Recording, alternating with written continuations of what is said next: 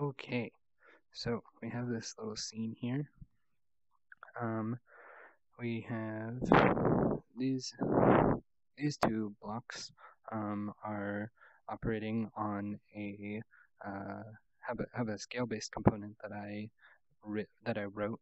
Um, this one specifies that it walks through the hue cycle as it scales up and down. So I move it down, and we can see that it's sort of scrolling back into that hue cycle. And if we make it really big, it does the same thing, and it just loops around that one face. Uh, yep. And just to demonstrate the flexibility of the component, I'm able to specify one of these axes to change. So this one, if I make it really large, that makes the lightness lower. And if we make it really small, makes the lightness brighter, effectively making it white when it's tiny.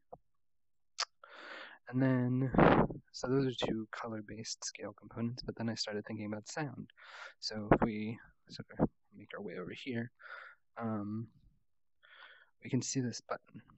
And the button is continuously scaling. And I used Tone.js to give it a sound. So when it's really tiny, it sounds pretty high pitched.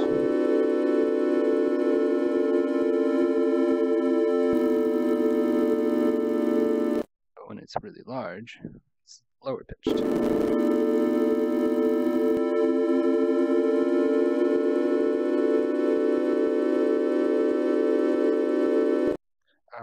Yeah, and it's really cool that you can hear the cascade of the pitch.